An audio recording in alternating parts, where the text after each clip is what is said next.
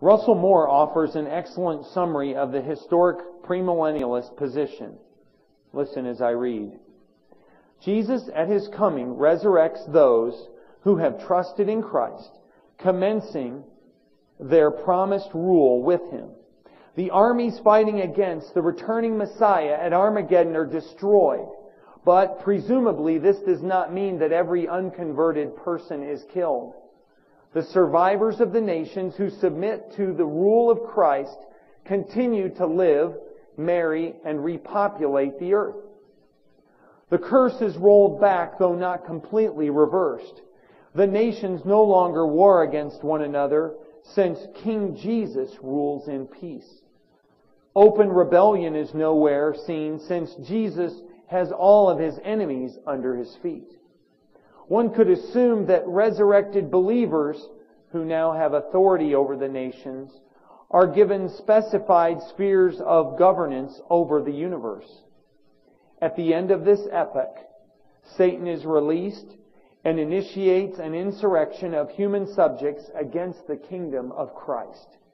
This rebellion, as all rebellions against the anointed of God, is defeated, and the judgment of men, angels, and nations ensues.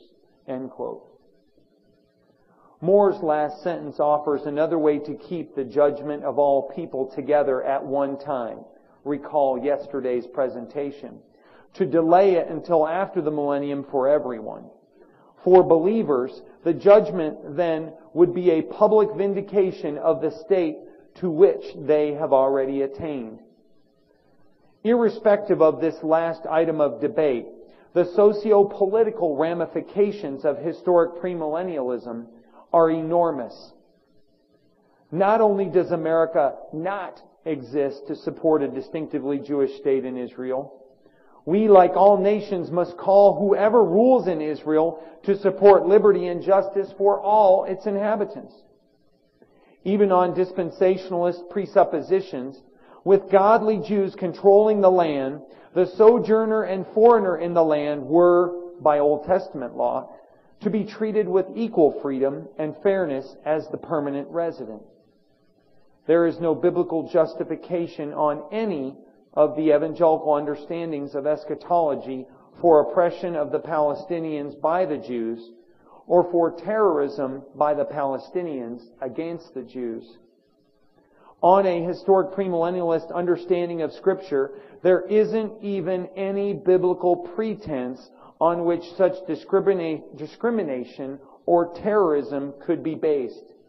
No Christian should ever dare to support any legislation or diplomatic policy on the grounds that it privileges the Jewish state over any other residents in Israel, or vice versa.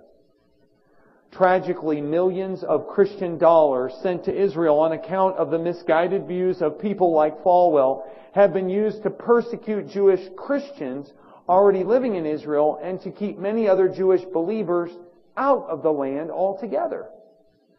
And whereas American evangelicals too often uncritically support the Jewish state in Israel, evangelicals in the rest of the English-speaking world, largely coterminous with the former British Empire, too often uncritically support the Palestinians against Israel. Neither extreme is biblically justified.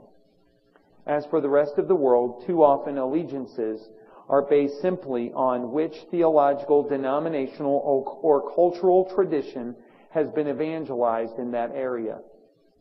Far too few Christians of any nationality or theological affiliation go back to the Scriptures to study them sufficiently for themselves on this topic.